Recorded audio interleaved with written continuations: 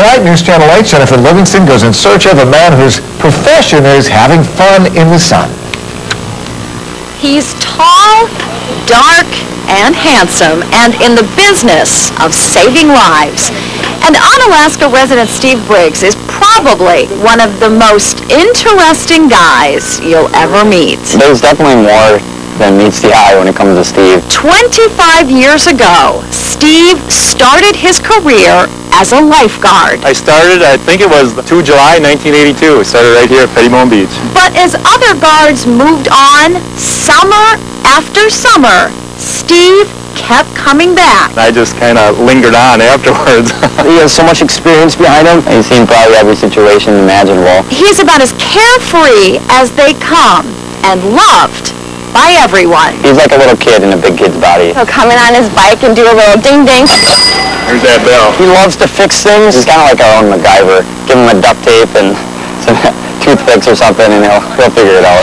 It's not pretty, but it's functional. He's like our Hasselhoff for Pettibone. he's our Steve Hasselhoff.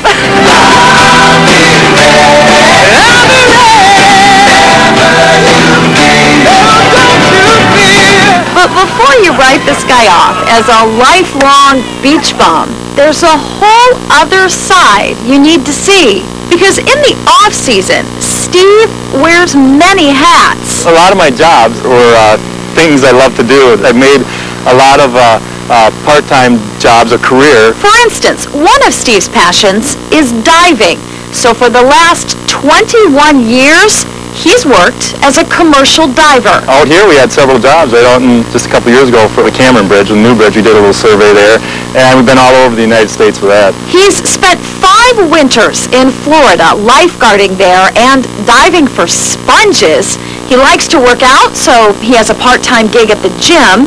He's taught ski lessons and works at the library and pretty much lives his life the way many of us only wish we could. A free spirit whose life's a beach, and he's living it to the fullest. Oh yeah, I love it. He's a lifeguard for life.